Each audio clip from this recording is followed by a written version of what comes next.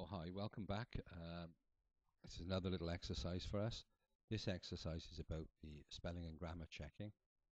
Um, Click on the Home tab.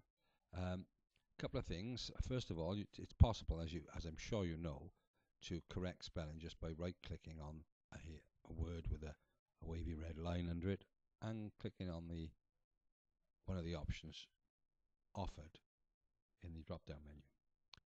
So that's probably the easiest way of doing things for individual words. But if you want to do a little bit more detail, you want to check things a little more carefully, then I suggest you go to the review bar and use the spelling and grammar check in there. A word of warning here: if you're going to check a document, make sure that the caret, this little marker where you type, is right at the beginning of the document. It doesn't have to be. If it were to be somewhere else, then it would simply start the spelling checker at that point, but it would allow you to go back around to the beginning when it comes to the end of the document. But just to make it nicer, I'm going to start at the beginning. Okay, so we're now looking at the Review tab and Spelling and Grammar icon in the Proofing Tools. So there we go. Okay, now I guess many of you know this. What we've got here is the spelling and grammar dialog box, and you can see what it's done. It's pulled up the first errant word called process, spelt wrongly. A couple of things I can do here. I can ignore it. I can ignore every occurrence of it in this document. I can add it to the dictionary, so it will never check that spelling again. It will just assume it's right.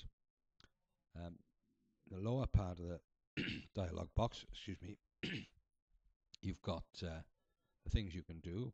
You can change the word, and of course, here you've got a list of possible words, and whichever one is highlighted, that will be the one that you change. And process is what we want here. I can change it for this occurrence. I can change it for every occurrence in this document, or I can add it to the autocorrect table, in which case every time it finds that word, it will automatically correct it to, in this case, process. Be careful with that because it's a very powerful tool.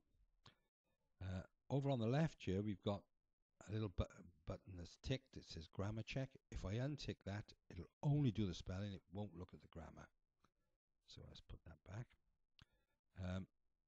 A variety of options we'll perhaps look at later, but for now, let's just go through the process of checking this. So the first thing we're going to do is, we know processes, right? So change that. It jumps then to the next errant word electronically, and again, this is a pretty straightforward replacement. Whilst this has been chosen, and sometimes actually it won't pick this up. It'll look at wilts. But on this occasion, it has done it correctly, and that's probably because I rehearsed this earlier, and it's sort of trying to guess what's going to happen. So yeah, let's change whilst. THE is the. Now, that would be something that's a very common mistake, and you'd want to autocorrect it. So I'm going to go down to the autocorrect button and click on that. So instead of just changing it, which is an obvious thing to do since there is highlighted there, I'm going to set it so that whenever that's typed, it will autocorrect it.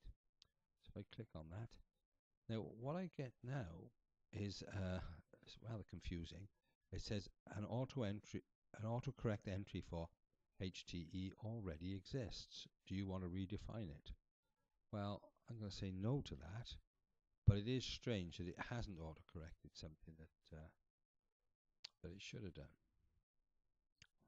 Okay, the next one here, we've got the word the up in the text here. You can see it's repeated itself, and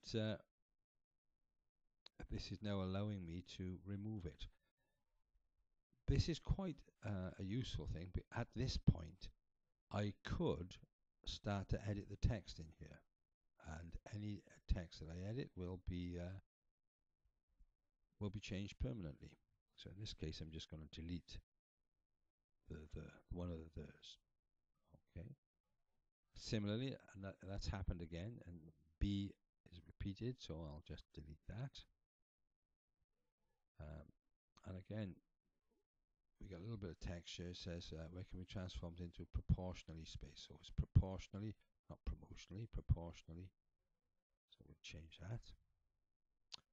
Magazines. Now, no issue here except that if you're not very confident with the use of hyphenation, you might want to look twice at a correction like that. But it's okay in this sense, just a plural, magazines. Okay, so let's change that. Efficient, efficient. Well, I don't know what that is. Correcting is corrected. Necessary, that's fine. Significant, yeah. Variety, yeah. Now, here's an interesting one.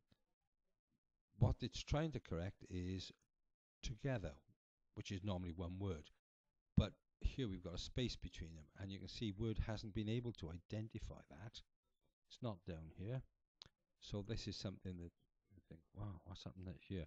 You would have to go in and edit yourself. So I'm going to go in there and get rid of the space together.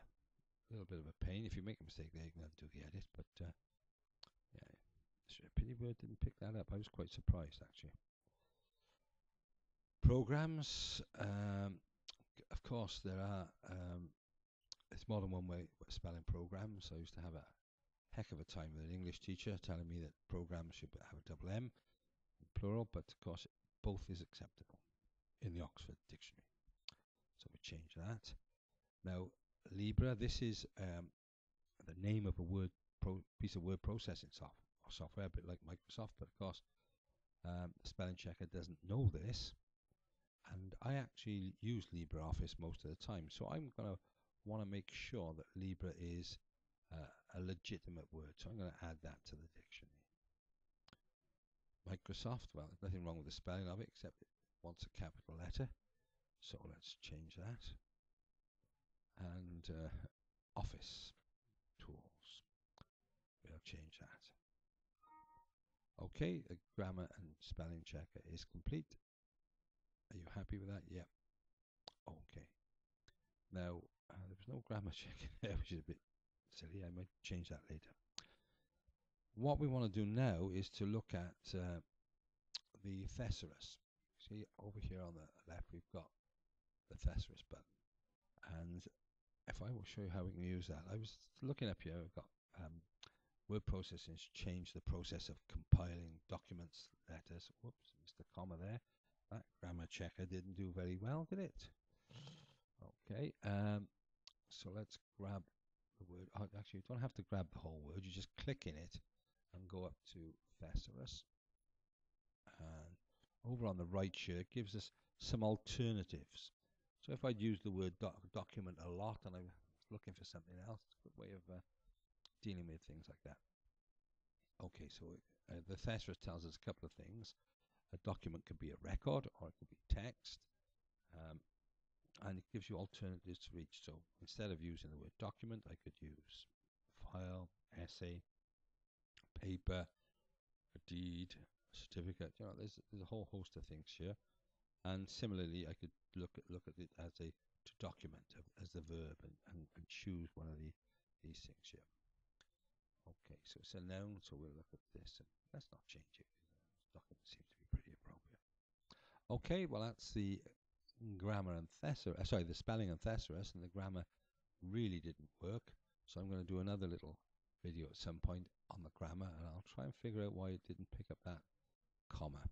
Okay, thanks for watching.